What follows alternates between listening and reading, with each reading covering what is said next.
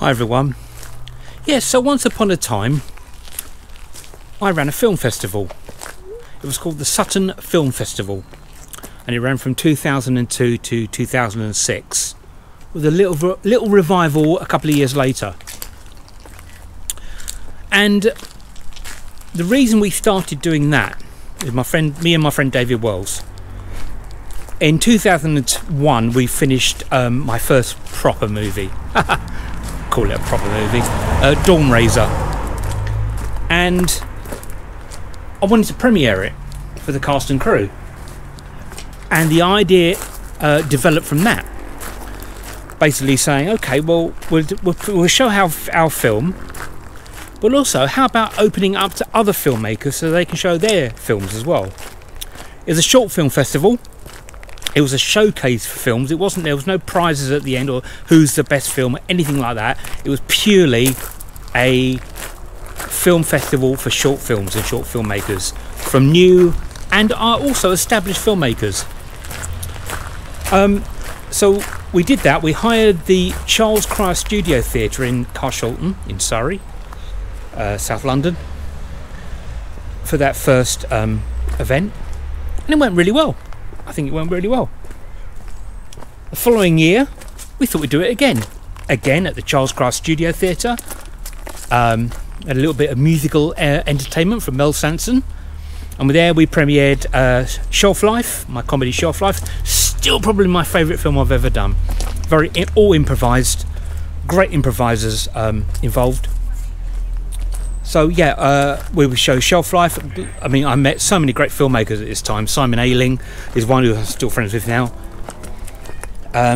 Sorry, Simon Aitken. Sorry, Simon Ayling. I used to work with him. Simon Aitken of Independent Runnings. I was in his film Blood and Roses a few years later in 2007. So that was a great success. You know, no pressure to win an award or anything like that. It was just purely, yes, I am walking through a graveyard. People, I'm in Mickleham where I've just shot a video,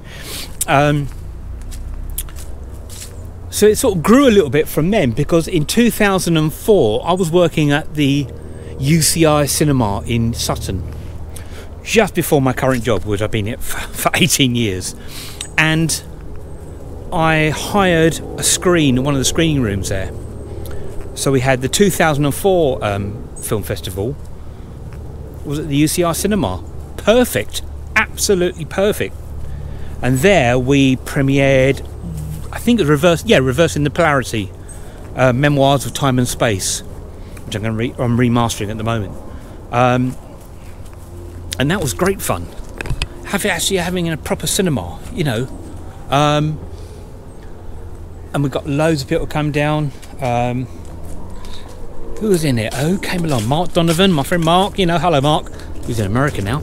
Who was in Shaun of the Dead and various other movies, and we had some really good. We had a Doctor Who spin-off, and Demos Rising, which is like a sequel to the Demons. Doctor Who, sorry, the Demons, and it was so nice to see it on a big screen. I was worried about the pixelization, because you've got to remember, back in 2004, you know, we're only talking 480, maybe 720p. Unlike today with 4 and 8K, but actually projected onto the screen looked absolutely fantastic. Really did look good. I'll sit down here. It's lovely view. I'll quickly show you the view as I'm talking. Yeah, lovely. And so yeah, we did that in 2004.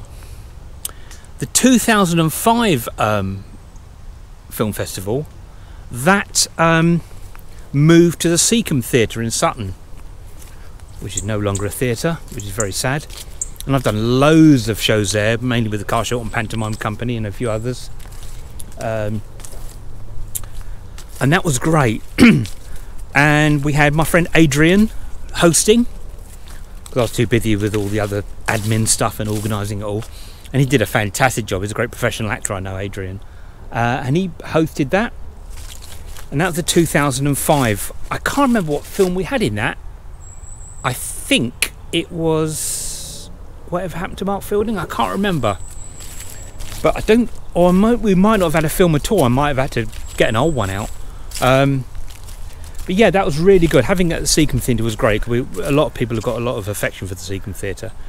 And from that, we came back next year, 2006, for the last Sutton Film Festival, Short Film Festival. Let's say the Short Film Festival. We had the premiere of Return to Ravenswood there. And I remember stressing out. I don't like stress. I don't try not to use it in my life. But I was really stressing out because me and David Wells were having real problems encoding the video to show at the festival. There's a lot of pixelization issues, but we managed it in the end. It wasn't the best screening. We actually had a better screening at a film festival in London 6 months later. But yeah, there we had the Return to Ravenswood premiere. We had all the cast come down. They all sort of posed their photos. It was a really good event. Really good event. And that was pretty much it. That was like our last film, festival. You know, it was me who organised it and hosted it and founded it. But my friend David Wells as well. I haven't seen for a few years now. He was integral to the success of it. But when in 2013 I sort of revived it a little bit, but it wasn't the Sutton Film Festival. It was under another name. It was the New View Film Festival, and we held that at New Wimbledon Theatre Studio in Wimbledon, and there we premiered Ravenswood, the sequel to Return to Ravenswood, with the cast and crew and various other people submitting their films. To think back then, it's only like 10 years ago, we were sort of like using CD-ROMs and DVDs to project it. Now we could just straight onto a hard drive, project from that, no glitches, nothing. So yeah, 2013 we had the New View Film Festival, which is like a PS to the Sutton Film Festival. But they were really good times, really good times. And I was quite prolific in making short films.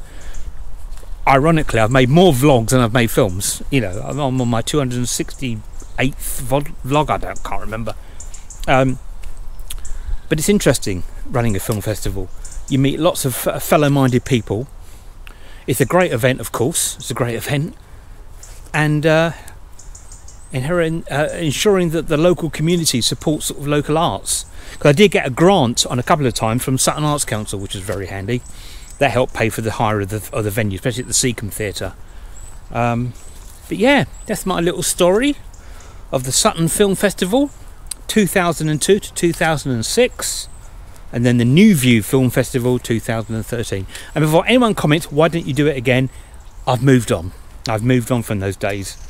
And I don't think my passion will be in it as much as it was back then. But yeah, there's my little story. I hope you've liked it. I am now contemplating.